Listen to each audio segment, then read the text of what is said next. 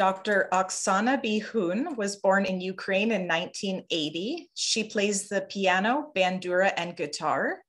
After graduating from the Ivan Franko National University in Ukraine as an applied mathematician, she worked as a research and teaching assistant and sang in a choir. She then continued her mathematical studies at the University of Missouri, Columbia. Having earned her PhD in mathematics in 2009, she worked as a professor at Concordia College and the University of Colorado. Her high-quality research is featured in the Academic Minute, and she served academia zealously by organizing lectures and meetings, contributing to numerous committees, giving talks, and reviewing papers. In particular, her service includes the organization of a student chapter of the Association for Women in Mathematics. All of these led to her earning tenure and promotion to associate professor in 2019. She was accepted into the National Society of Writers of Ukraine in 2019, and her poetry won 2 awards. The same year, she earned tenure as a math professor. While she was proud of this accomplishment, she resigned from her position and joined her husband in Moorhead, Minnesota. Dr. Bihun now studies in the Masters of Counseling program at Minnesota State University. Since June of 2020, she is the creator of the YouTube channel Self-Care for Body, Mind, and Spirit, featuring playlists with her original music compositions and poetry, vignettes on mindfulness in daily life, as well as tutorials on emotional hygiene, the survival of workplace mobbing, emotional abuse, and psychological trauma. Welcome, Dr. Bihun, and thank you so much for joining me again for our talk on workplace mobbing. I'm really excited that you could join me today. Thank you, Ms. Osmond. It's an honor to be featured on your channel. Thank you so much for such a lovely introduction. Thank you for that compliment. It's an honor to have you. And Dr. Bihun and I are going to discuss this issue of workplace mobbing. And it's a term that is heard of, but has not really come to the public consciousness fully at this point. And if we could get into it a little bit, Dr. Bihun, what is workplace mobbing? What is the definition of what this is? Yes, so there are several definitions of workplace mobbing. I'll try to give as inclusive definition as possible. So workplace mobbing, it is a form of psychological or physical abuse at work that has the following properties. So this abuse is perpetrated by a group. That group is called a mob, and it is directed onto one individual or a group, which is called the target. It is a systemic issue, so the organizational culture and structure play a negative role in this phenomenon. It's not just a personality conflict. The abusive behaviors are repetitive and continue for a prolonged period of time. So we wouldn't call workplace mobbing just a one-time event. Usually it goes on 6 months or more, and actually some research shows that an average episode of workplace mobbing can be as long as 1.7 years. The negative acts include verbal abuse, undermining, unfairness, sabotage, obstruction, vindictiveness, cruelty, intimidation, humiliation, devaluation, discreditation of the target, and others. So this is not an exhaustive list, but these are just some examples. So the abusive behaviors are executed intentionally or unconsciously. So there is actually a disagreement in literature. In some literature, when they define workplace mobbing, they say it has to be intentional. However, my point of view and some other researchers think that intentionality is very difficult to ascertain. It is very difficult to check whether somebody was intentional or not, and actually unconscious behaviors are possible. Workplace mobbing causes health-harming effects in the target, including severe mental or somatic illness. And if it is not stopped, it will lead to the target's expulsion from the unit or the organization. So a short definition is that it's just a form of psychological abuse that is prolonged and happens in the workplace, and it's a group behavior And a long definition is everything that I just said. Okay, fantastic. Thank you so much. Dr. Bihun, if I am not mistaken, please correct me if I'm wrong, but there are stages to this. Can we talk about what those stages are and how can a target know what stage they are in or possibly about to enter? Yes. So originally the term workplace mobbing was introduced by Heinz Lyman. It's a Swedish psychologist. He already passed away. He introduced this term in 1980s, and he delineated 5 stages to workplace mobbing. So the first stage is a critical incident, a conflict. So conflict is just the first stage, and it doesn't have to progress through all of the other stages. But in case of workplace mobbing, it will progress to emotionally abusive acts that trigger mobbing dynamics. So basically, the conflict progresses into emotional abuse. The third stage is that the management gets involved, and unfortunately the management withholds support from the abused employee, passes erroneous judgment, misjudges the situation, and begins the expulsion process. The fourth stage is that the victim of mobbing is branded as difficult or mentally ill. And the colleagues and the health professionals ascribe all the problems to the difficulties of the personality of the target. So basically the victim is blamed for the mobbing. And the fifth stage of workplace mobbing is the expulsion.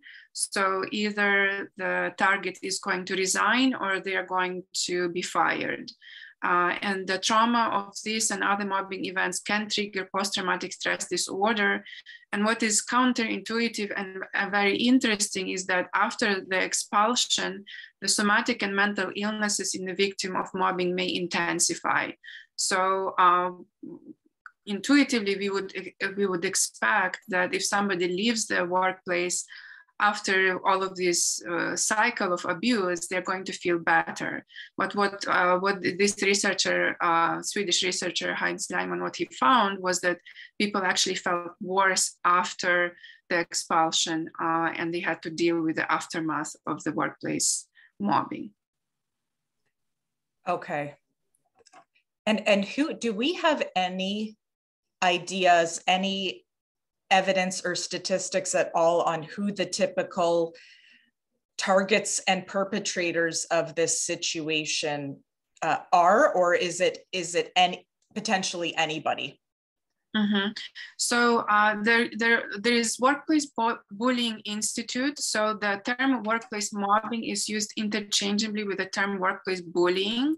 I personally prefer the term workplace mobbing because mobbing, it emphasizes that it is a group behavior.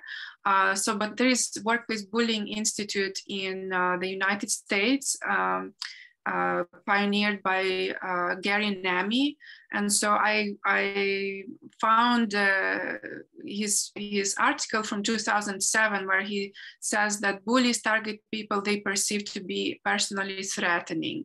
So they believe, Gary Nami, he believes that it is the ideal employees who get targeted. So those who are very productive and competent and highly moral, and honest in principle, that they get targeted. But in principle, anybody can get targeted. Women are twice as likely to be bullied than men, and men are twice as likely to be bullies. So there is these statistics. So that's as far as what we know about this.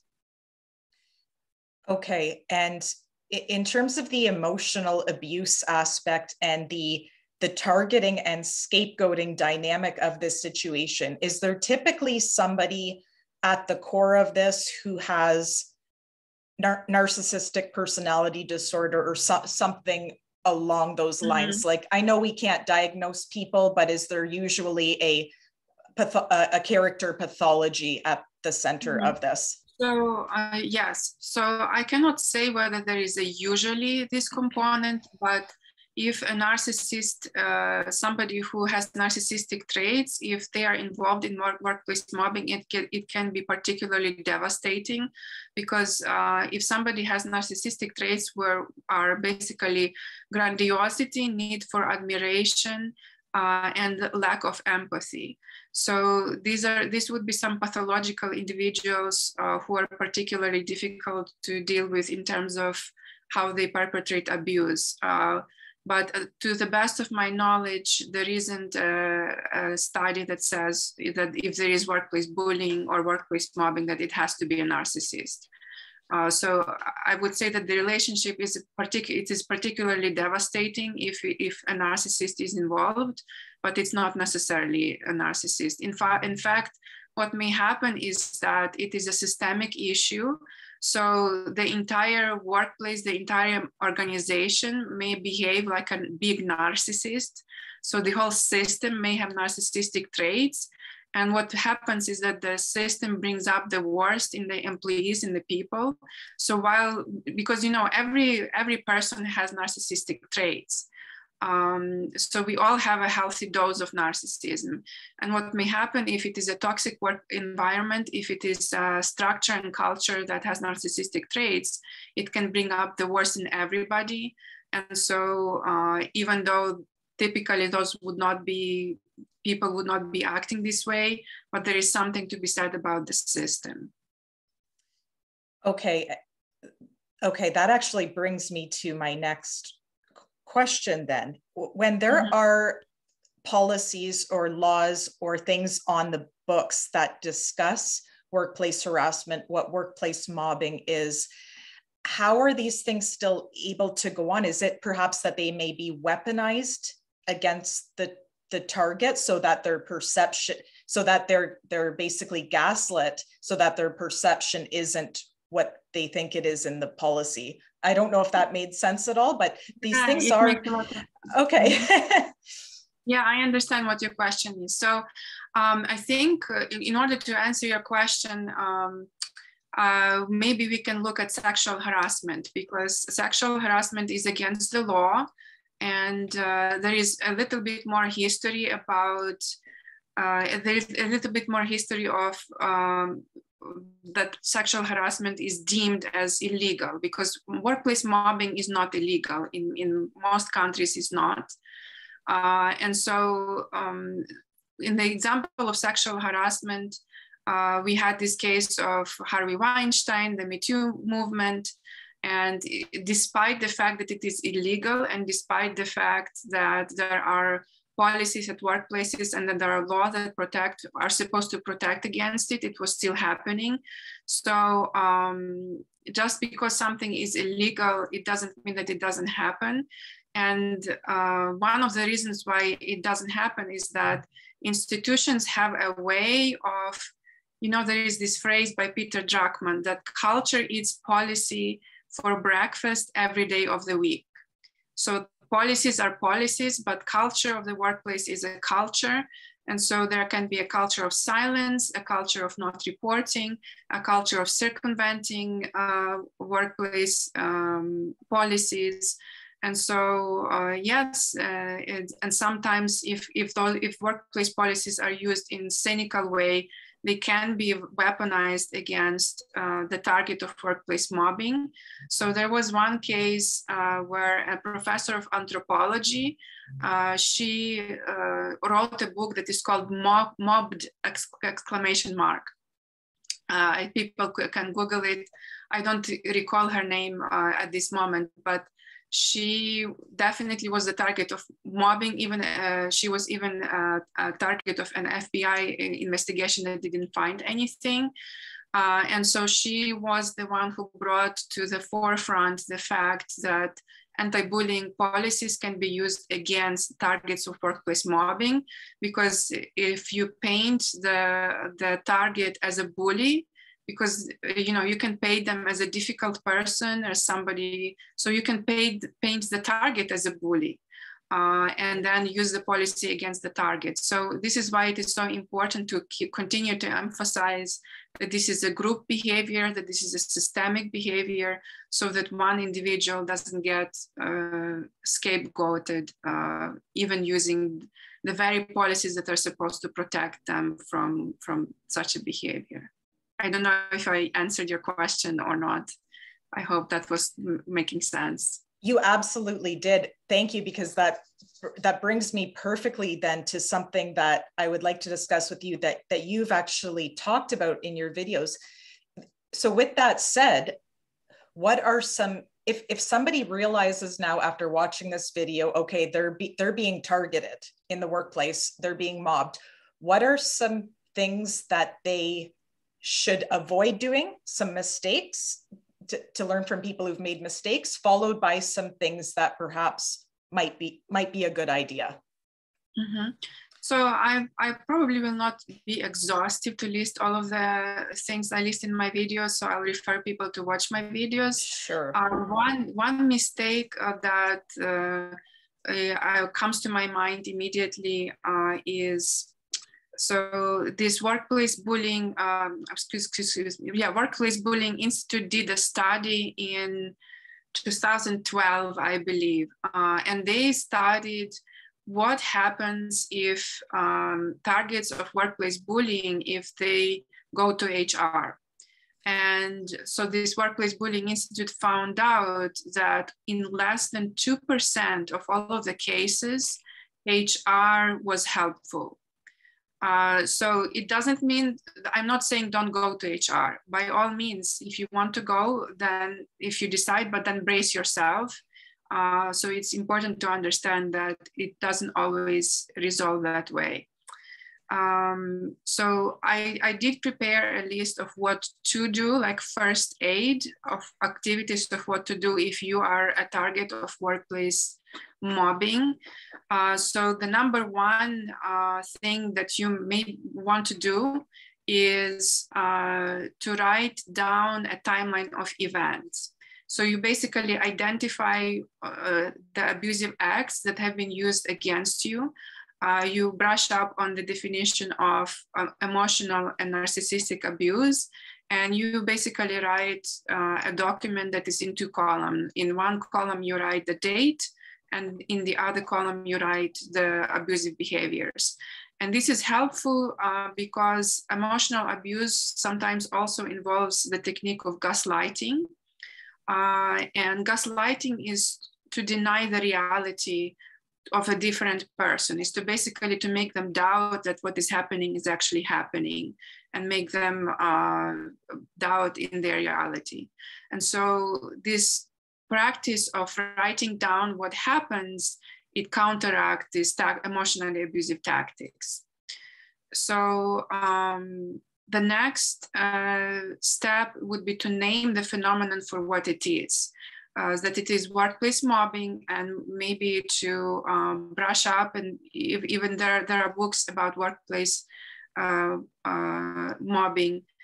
So read a little bit about the phenomenon so you know what it is, because by naming it, we take away the sting from it, because if we don't know what it is, it's harder to deal with it. The next first aid would be to separate your identity from the position you hold in your workplace. So because the mobbers, they have a lot of power over us. If we think that that position that we hold in the workplace is all who we are. So basically try to reconnect with your family, with your friends, with supportive individuals, do some hobby activities to make sure that you have a sense of your identity that is different from your position in the workplace. The next step is to prepare an exit strategy to leave your job. It doesn't mean that you have to leave your job. I don't want to scare anybody here. But having a strategy, it also takes away the sting from the fear response that we may encounter. Formulate a plan B is the next step. So if you didn't work at the work where you work right now, what else would you be doing? Assess your finances and make a plan of existence for the situation where you are unemployed for a period of time. So again, planning for the worst outcome. It doesn't mean that it's going to happen, but being prepared. Utilize some coping strategies. So I'm actually working on a book about self-care and work. And so I already finished the book and I'm in the process of editing it. Whenever it comes out, I will post it on my webpage, which is hopefully going to be linked to this video.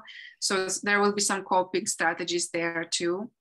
Fantastic. One coping strategy that I want to mention in particular is to find meaning in your work and in your life, to continue to look for what gives you meaning. This is called logotherapy. So you may have heard about Viktor Frankl. He survived Holocaust. And so he is the founder of logotherapy. And so logotherapy is particularly useful and helpful in situations where we experience very adverse life events. So to continue to discern what gives you meaning and act on your meaning, so act on your values. So instead of the mobbers dictating what you're going to do in your life, you act on what you think is important in life. So that's one coping strategy that I would endorse in particular. The next thing is to establish some trust circles. It's easy to go into one of the extremes. So either don't trust anybody or be so needy and so powerless and so much looking for somebody to solve our problem that we end up trusting people who are not trustworthy. So basically spending some time making our circle of trust. So these are the people who are in my innermost circle of trust. These are people with whom I have some porous boundaries, and these are people whom I don't trust. And what is important here is that if I do not trust somebody, that it means I'm not going to take what they tell me about me. So, right, if they are not a reliable source of information, I'm not going to consider their communications about me as trustworthy. I hope I'm not overdoing this. Not at all. Please, I have a long continue. List. Absolutely. Yes, the next step is to utilize problem solving. So problem solving is basically, instead of acting on our emotions, and instead of having reactions, we plan our actions deliberately. And so before we act, we consider what will be the consequences of these actions. Because as much as I believe that the listeners of this podcast, of this video, they will want some advice, but I want to give the power back to the listeners. You are the one who knows the best what's going to work for you. If you utilize your problem solving skills, if you think, if you brainstorm and make a list of all of the possible things you can do, and then think about what would be the consequences of what you do, you will come up with a pretty compelling plan for yourself. And I want to specifically to make people beware of bad advice. My advice is good advice, I believe, but beware of any advice because there is a lot of advice out there, because the topic of workplace mobbing, there is not enough public awareness about it. And so I did come across on some channels that said, oh, you should go confront the bully or go contact HR. And technically that sounds like a good advice, but it's not always appropriate for you. So basically, before you follow any advice, you think about what the consequences are going to be and how does this advice compare to research findings about workplace mobbing. So this is kind of exhaustive list that I prepared for today. Thank you so much. And thank you actually for validating that piece about the bad advice, because I would say 95% of the time that will be the immediate thing that somebody says, oh, so you didn't report it to HR.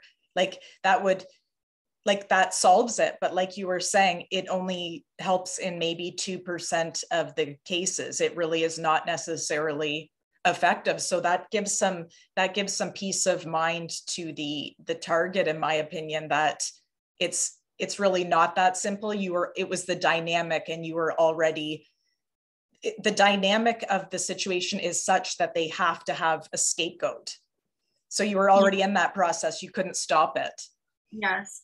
And so I would mention that there is this concept of trauma-informed care. So if you look for anybody to give you advice, for a therapist or a legal advisor, it's good to look for somebody who is familiar with trauma-informed care.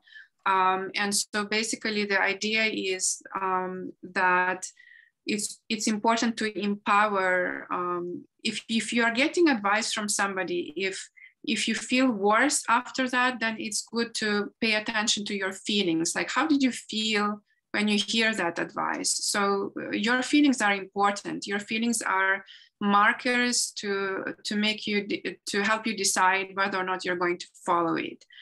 And so in terms of traumatic events, what is important to remember is that any behavior that a person has when dealing with workplace mobbing is they're just trying to do the best they can in the situation under the circumstances.